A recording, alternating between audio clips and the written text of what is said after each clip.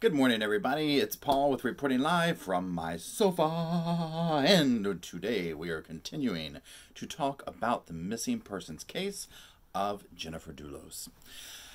As you see from the title, we are going to be talking about, this is kind of the pivotal thing when, and I don't want to say when it went from a missing person's case to, a victim situation. That's kind of what they're calling it at this point. I also think that all hope needs to be held out just in case, but it's definitely not looking good. And I'm going to actually be reviewing an article today, and it's about the blood-stained clothing of Jennifer Dulos being found in Hartford trash cans, and the videotape evidence, and this is where some of the arraignment came from, and all this kind of stuff. Because, pardon me, because it's just, again, it's these cases I think that fascinate us, have all these little tidbits to them of, some of it's just unbelievable. And I'm reading this and I'm just like, are you kidding me? Are you kidding me? Are you kidding me? So, I want to make some commentary on it. With that being said, let's go. So again, this is the bloodstained clothing of missing New Canaan mother Jennifer Dulos. Pardon me. Found in Hartford trash cans. Records show husband's phone was in the area the night she disappeared. Now, at first when I read this, I'm not gonna lie, y'all, I was sitting here and I was like, oh, here it goes. They got, videotape evidence of a person that they paid to do this, because surely they wouldn't do this themselves if they have all this agency with money and whatnot. And no, absolutely not. I mean, again, the breadcrumbs just lead right back to them. Allegedly, they have not been officially, convicted of these things yet. So, let's slap allegedly all over this. So anyways, let's continue. So, investigators went to her house when this was a missing persons case. Once they got in there, it became evident that something major had taken place. There's blood everywhere, a cleanup of blood. So they were like, a pretty serious, attack has gone on in here. And of course, they're suspecting that it was Jennifer. So let's get to let's get out of them trying to be all artistry here.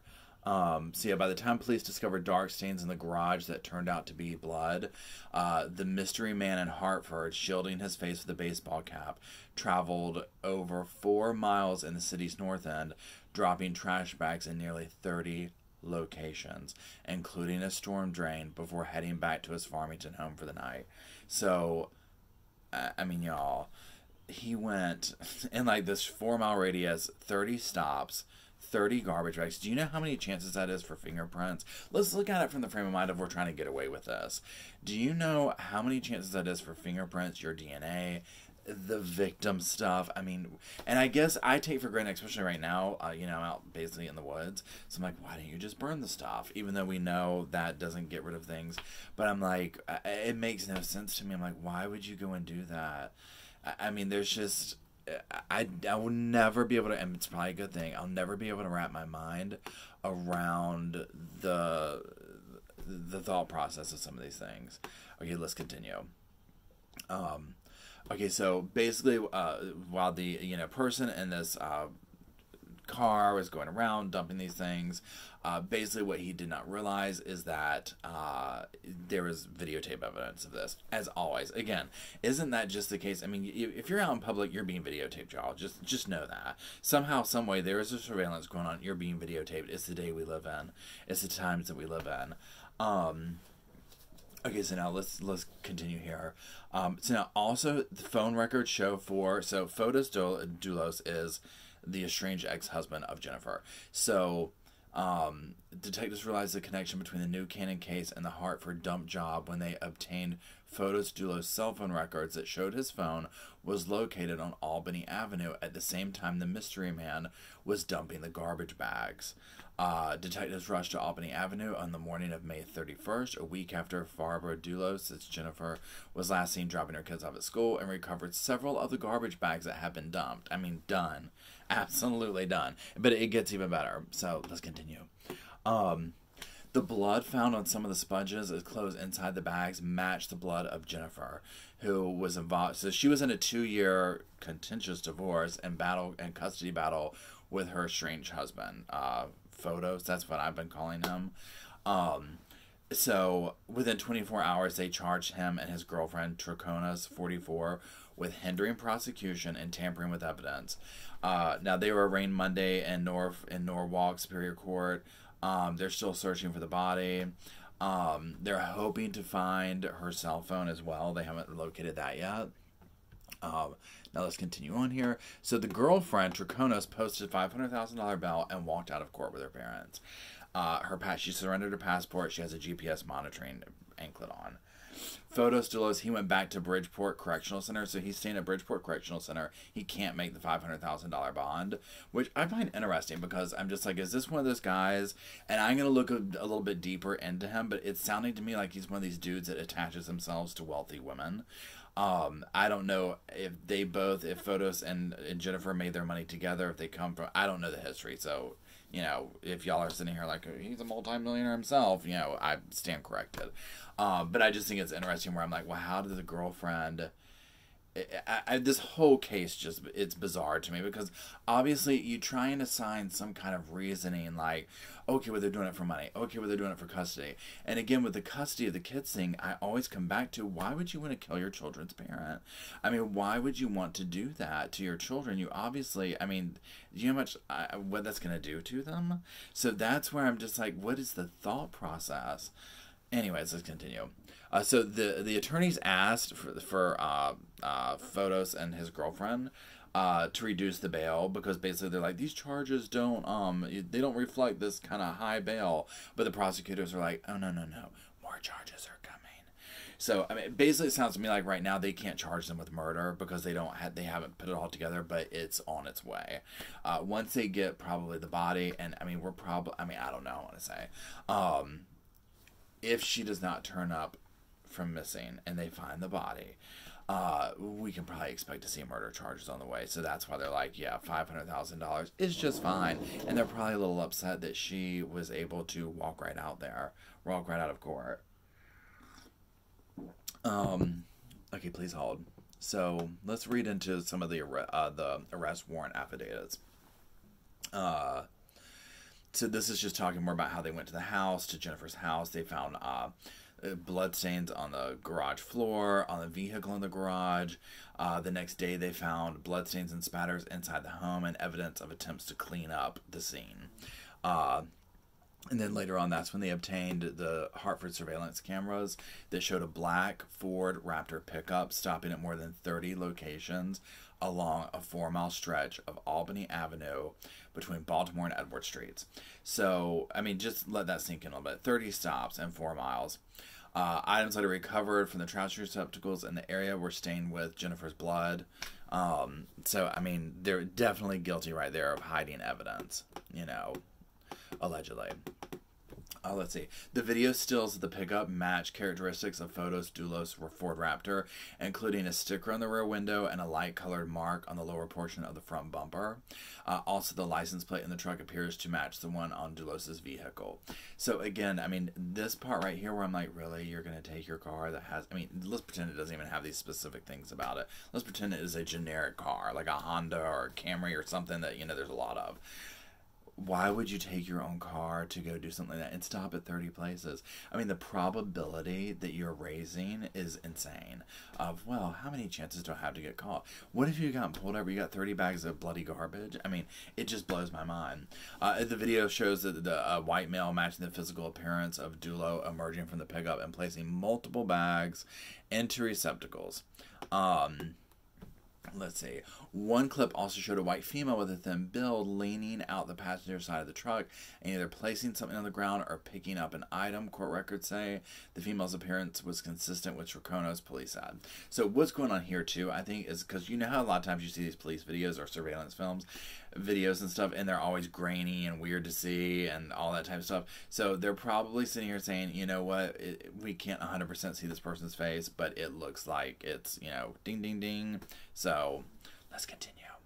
Both of them did not cooperate with the investigation. In court, the case against Dulos was continued to June 11th. His attorney's name is Eugene Riccio. He said he did not believe the Dulos would be able to post bond Monday. Let's continue to see here. And they refused to lower Troconis as her bond also. She has a young child here in Connecticut. She represents no danger to the community. Are you kidding me? That's what her attorney was saying. Her attorney wanted it to be $150,000, her bond, saying that she has a young child here in Connecticut. She represents no danger to the community. I mean, what? This could go one of two ways, too. So one thing that could happen is say she did something, but it's the evidence could be such that he's like, she didn't know what she was doing. I asked her to throw a bag of garbage out. I mean, I'm just speculating here at this point. I have no idea. But, you know, and again, this is all allegedly. I don't want to sit here and, you know, convict somebody. Let's see. She didn't speak during her appearance. Her parents refused to comment. They were sitting outside waiting to post her bail. Post him $500,000 bail. Let's see. So the article's just going into the media attention that this is getting. You know, with the searches and all this type of stuff. And let's see here. Farber, so Jennifer in the custody battle, so remember they were going through like this major custody battle. So Farber told a judge that she feared her husband would either kidnap their 5 children and flee to Greece with his Argentinian paramour, I don't know what that is, or kill her. So again, this is already documented, you know, and that's why I think these cases like this, I just love it when people are open to somebody, especially, I mean, here's a court situation where it's documented in court. Yeah, but when you start hearing a lot of these times, like a lot of these, like, you know, true crime shows I watch and stuff, where the friends will be like, she told me she was afraid of him, or he told me he was afraid of her, or whatever the case. You know, so people can start piecing this together, because a lot of times, I mean, especially when you're in the situation, it can be tough to say, I'm afraid of my spouse, you know, or something like that, or you explain it away, especially us that watch all this true crime stuff. Because, I mean, literally, the spouse could be chopping up something in the kitchen, and I'm like, I think they're trying to kill me. I think they're plotting. Yeah, because we know anything can happen, y'all. Anything can happen. Let's see. Let's see. Yeah, so, I mean, more evidence here. You know, they found they have video evidence of them inserting something into a storm drain. They retrieved a FedEx mailer box that contained 2 Connecticut license plates. The plates had been altered with tape and adhesive. I'm not going to read the plate out loud. The actual canceled plate was, fill in the blank, which had been on a 2007 Chevrolet Suburban belonging to Fotis Dulos, police said. So, I mean, here's the thing, y'all. These are not very good murderers. Not that anybody should be. And we're going to, this is just going into a little bit more, and I'll post this, the article up in the comment, in a pinned comment if you want to read it. But let's just kind of wind this out so it's not a huge video about it. I mean, clearly this is bad, y'all. I mean, come on. They're throwing away license plates. I mean, there had to be a better way to dispose of this stuff. And again, I'm not trying to like help them out or make, you know, like, hey, let's help them get off the crime here. But it just baffles me, because I'm like, what, you know, obviously we want to know what happened. Was this a spiraled out of control situation and they were making these really poor decisions? You know, and again, thank God they made the poor decisions to help us find them and put the puzzle together. You know, if they were swift about it, my God, we might not ever know. They might not know she's missing, you know, the whole 9 yards. So again, it's so sad. My heart breaks for those children. I will never understand in my life why this takes place and why people feel so justified in taking somebody else's life. And what kind of, I mean, like, he thinks that he's a better, you know, again, allegedly, because we don't know that he killed her or anything like that, but it's like, you think that you're better to have the children with her, but you're willing to take it to this level? I mean, are you kidding me? And then you go to the links you did of taking your, I mean, it blows my mind, y'all. Anyways, this video is getting long. I apologize. So that's it. Start that comment section down below if you want to. I hope y'all are going to have a great day. I'm going to have a great day, and I'll talk to you soon. Goodbye.